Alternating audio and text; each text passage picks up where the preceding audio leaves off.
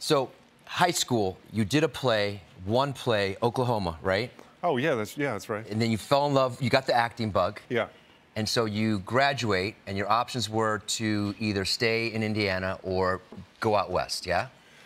Yeah, well, kind of. I knew I wanted to audition for Juilliard because I was interested in theater, and I knew they didn't check grades. And that was my prerogative, because I didn't have great grades. And then it didn't work out. I auditioned, I didn't get in. Okay. And then I worked, in Indiana, Mishawaka, this town I was, where I was raised, doing a bunch of odd jobs. I at one point moved, I loaded everything up in my car and drove out to California to be an actor. I broke down in Amarillo, Texas, just outside of Amarillo, Texas. Spent all my money mostly fixing my car. Made it to like Santa Monica. I don't even think I made it to LA. Was there for 2 days and turned around, drove right back because I had no more money.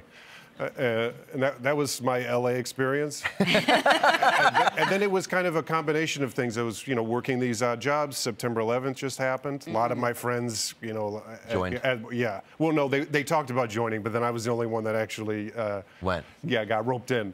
I mean, not roped in. I wanted to do it, and that was kind of that. Then I was in the military for a little bit, came out, re-auditioned for Juilliard, and that time I got in and was just down the street here at Isn't that nice? Yeah, it's crazy. So you went in as a freshman. How old were you when you went in as a freshman?